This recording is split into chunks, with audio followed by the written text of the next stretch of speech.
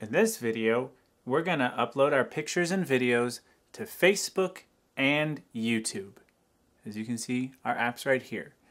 And that's simply all we're going to do. We have exported our 360 photos into the photo app, and they're in here. 2 sample photos of me here in this office. So without further ado, let's hop in. Okay.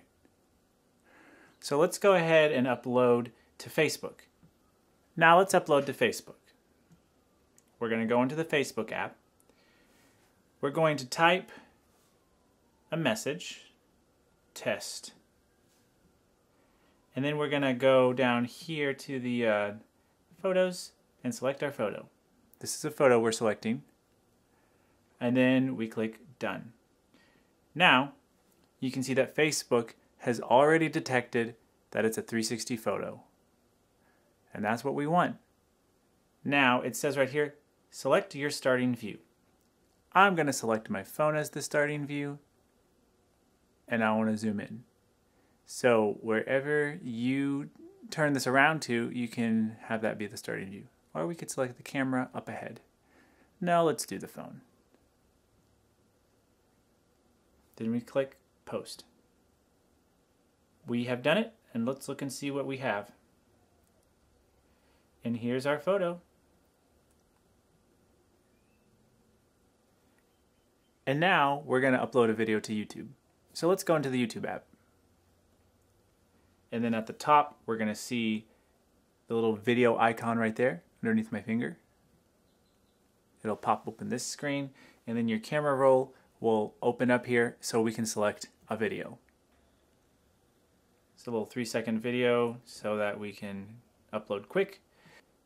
And then we click next.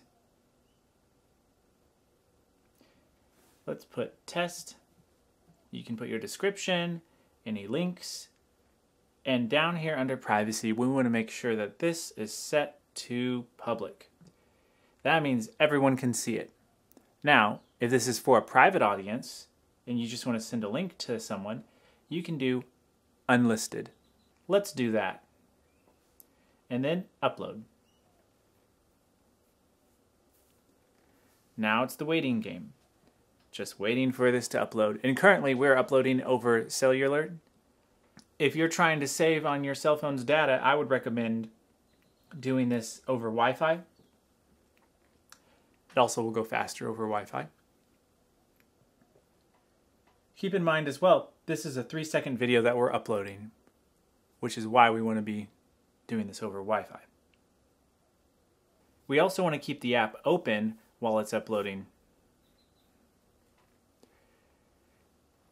Okay, so now it says waiting and it's processing. Once it gets to this stage right here, the file's been uploaded and now YouTube's doing their part. Okay, and now our video has processed, so let's go ahead and check it out. And there you have instructions, you can look around. And then it was a short video. Let's watch it again. Pause. Replay. And pause. Now you can just look at the one particular image there. So there you go. You have now uploaded a video. You have now successfully posted your first 360 photo and your first 360 video. We look forward to seeing the work that you guys make. Thank you.